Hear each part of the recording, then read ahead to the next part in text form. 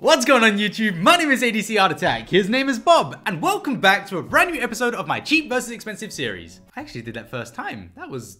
yay! This is the series where I take two suppliers in the same categories, put them up against each other at different price points, and see which one is worth it at their prices. This has been a great series. This has been a series that has helped so many people out in finding which suppliers are worth it and which suppliers are right for them. Because you don't always have to spend a lot of money to be a good artist. In fact, you don't have to spend any money to be a good artist. All you need is a pencil and a piece of paper. But for those of you who want to try out new things and you're not quite sure what to go for, this is a series for you and I hope it helps you out. So what are we using today? These. This is very difficult to hold. There you go. Today we're going to be using colored pencils, and in my right hand we have the Arteza Artist Quality Rich and Vibrant Colors 72 Colored Pencils Expert. That's what we're going to be using. Now these come in at a price of... Really? Okay. These come in at $30 for this pack of pencils, which are pretty cheap actually. That's 72 pencils for $30.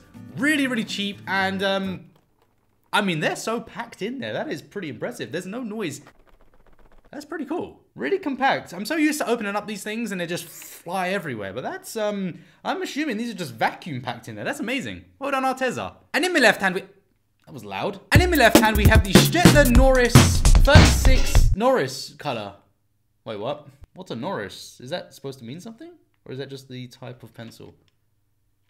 I don't know. Anyway, so that's 36 pencils, and they come in at a price at $10 for 36 of them. Now, I think there is a 72 pack of these, and... just thought of something. Hold up. So if this is 36 pencils and they're $10, this is 72 pencils at $30. 36 times 2 is 72, right? $10 times 2 is $20. So there's only a $10 difference between the two of these. This isn't really cheap versus expensive, is it? All right, well, hopefully there's a big difference between the two of these. This is professional quality pencils, and these are just standard pencils. I'm really curious if there's actually gonna be a difference here. Whew. Now there is one thing I'd like to say before we get started with this video. I do have an affiliate with Arteza, and I am going to do my best to be as unbiased as possible. They don't pay me to make these videos. They don't do anything for me. Actually, they did send me these, to be fair. They sent me these ones, but they haven't asked for a video. I've just decided to make a video. However, if you did want to get any Arteza products off the back of this, there'll be a link down below in the description that you can purchase with. It's an affiliate link, so I'll get some money out of it too if you do make a purchase through that link. But again, like I say, I am putting them up against this, and I'm not going to give them any sort of preferential treatment. They are going to be grilled. If they're bad, they're bad. I'm going to call it as it is. I just thought I should say that. So without further ado, let's crack open these pencils, see what we got inside of them. Hopefully it's just gonna be pencils, I'm sure. We're gonna make a couple of test runs before we actually get started with today's piece, and today's piece is gonna be Spider-Man. That's right, the best superhero of all time. I mean, look, right, listen, right? If you're a fan of Marvel, come on, Spider-Man, right? Leave a comment down below, letting me know who is your favorite superhero in the Marvel universe. Very interested to read these comments. Let's get started.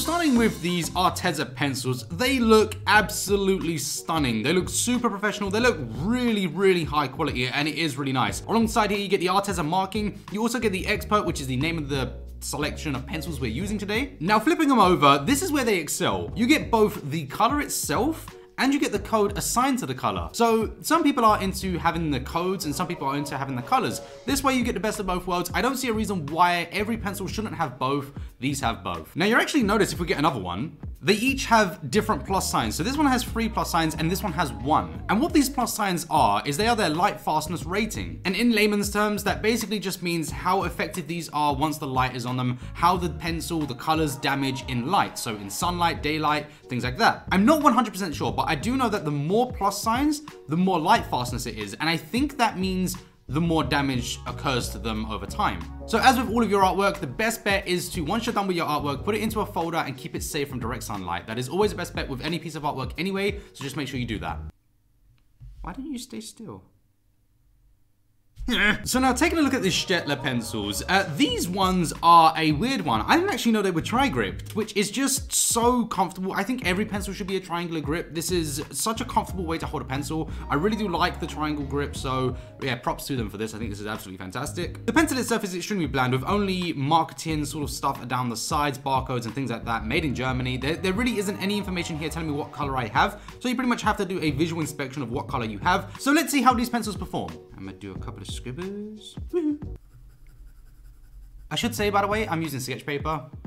Just letting you know. They feel really waxy. Wow. See if we can blend. Huh. Ooh, look at that. Whoa, talk about coverage. Wow, that's impressive. Let's have a look at these ones. The grip is so much better. I really like the grip. Oh God. Ooh, there's a bit of a difference between feel already.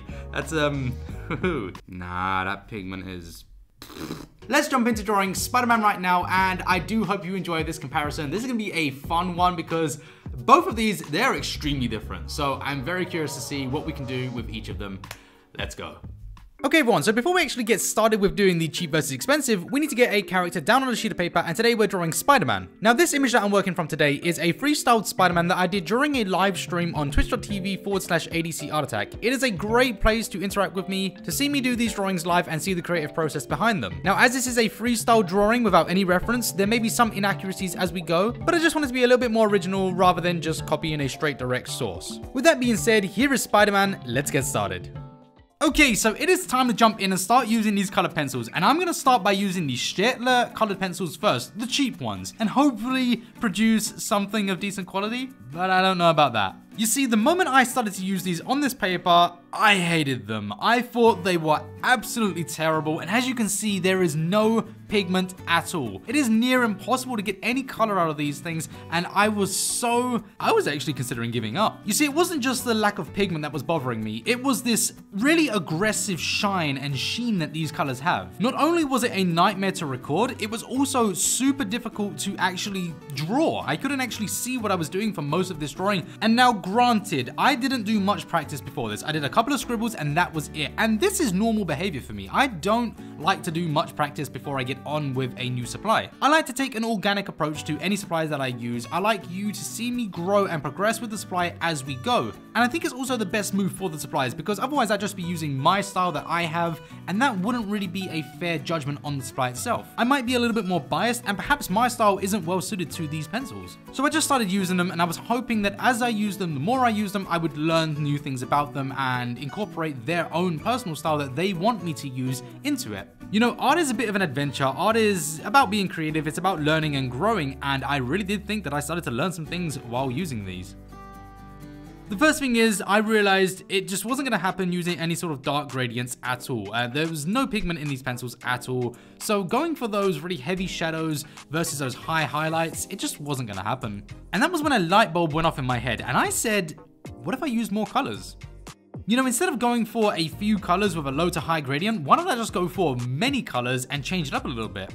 So I started throwing in a little bit more orange, a little bit more yellow, apricot, pink, and these colors really started to breathe a little bit of life into this piece. And I wasn't too upset about the fact that I couldn't get those dark shadows now. You see, I was getting a look that wasn't something I wanted to go for first, but it was something that these pencils decided would be best suited for them, and I listened to it. I listened to what these pencils told me, and I'm starting to like it a lot. But there was nothing special about the blues, there wasn't anything about the blues that were different to the reds, so while my assumptions were that the reds were perhaps the ones that lacked pigment, no, it was across the board. They're all pretty much the same, so it is what it is. Overall, I'm actually extremely happy with the results here. I think this looks really nice, and I am so surprised by the results here, but I'm not going to talk about these ones too much. And by the way, if you're waiting for the web pattern, that will happen at the end of the video. What we're going to do right now is jump onto using the Arteza pencils, and then we'll come back at the end of the video and review both of the sides together, side by side. So let's do it. Okay, so here we go. We're going to jump in using the Arteza color pencils, And I'm gonna do my best here to be as critical as I can. I don't want to sound too biased, but these were way better, honestly. The moment I put them on the paper, I noticed a huge difference in quality. I mean, first of all, they were so much softer, which allowed me to just enjoy the experience of coloring a little bit more. Now, let me just say right here, by the way, I am mirroring what I've done on the left-hand side on this right-hand side. So whether the shadows make complete sense or not is irrelevant. I'm just trying to mirror it so that it makes sense to compare them at the end. With these Arteza pencils, I took the same approach as I did with the Staedtler ones in that I didn't have any practice. So the only practice I had was what you saw at the beginning of this video. And I really felt these were just so much more user-friendly. Now, I am by no means a professional artist when it comes to pencils. Color pencils are not my forte. They're not something I use quite regularly at all, but they were so easy to come to grips with, and I felt so confident and comfortable with them that I started to take liberties. I was layering very heavily, trying to push the limits of these layerings, what I could do, how many layers I could do, and they were quite resilient. And that was the point of this. Obviously, that's why the piece won't be the most amazing drawing that you'll ever see, but I really was trying to push the limits of these pencils and get the most out of them and figure out how many layers I could do, how hard I could blend with them, how hard I could press, and they were holding up quite well. I was even able to incorporate those colors that I used on the Staedtler ones into this one. So I got those apricots, those oranges, again, trying to mirror what I've done on the left-hand side, and I put them in there, and the pigmentation was just so beautiful. You can see the colors. You know what these colors are. They look great. There's a lot of sheen to them, but there's not so much reflection. There is a little bit of reflection, but it's not major. It's not huge. And as we moved on to the blue areas, oh my gosh. Yeah, the blues were way more superior than the reds. They were blending beautifully. My only regret is that I didn't make Spider-Man blue here because it would have been such a treat to color this entire thing in blue. I felt so much confidence using this. I really did enjoy using them, and they're great. Now, doing the webbing, there's actually a reason I saved this till last, and that was because I didn't know if I wanted to use a fine liner or if I wanted to use the pencils. And based on my experience using the Staedtler pencils, I figured it would be best to not offset the color and to use the color pencil. And yeah, I mean, it's not a heavy black, it just sort of worked for what it was supposed to be. It worked into the color pencils, so nothing special, but there it is. And a similar thing with the color pencils of Arteza, however, yeah, the black is just way superior. It was basically like using a fine liner. I love this pencil. Bum, bum, done. Ladies and gentlemen, there is Spider-Man. He is complete. What do you think about it? What do you think of them side by side? I think they look pretty cool. Each side brings its own qualities, and we are going to look at them closely right now and talk about what I think about them. So looking at the Staedtler side first, when I started using these pencils, I absolutely despised them. I hated them. I hated the way they felt. I hated the way they look. But once I learned what made them tick, what these pencils wanted me to do, the style that best suited them, loved it. I love the results. I think this came out so good. I am so happy with it. I think if this was a standalone piece and didn't have the Arteza side next to it, this would be beautiful. Really happy with them, and I think for such a low price, they are pretty usable, if this is the style you like. And now, taking a look at the Arteza side, what a difference. I mean, side by side, this is ridiculous. The blending is beautiful. The layering is beautiful. The colors are beautiful. They were such a treat to use, and they certainly are user-friendly pencils. I feel like they can accommodate so many styles. However, let me be a little bit critical because I do think that is very much needed. They are not the best pencils out there. Faber-Castell's Prismacolors, they are in my opinion more superior, but they do run a much higher cost. These pencils are much cheaper, and I do think the results look pretty damn cool.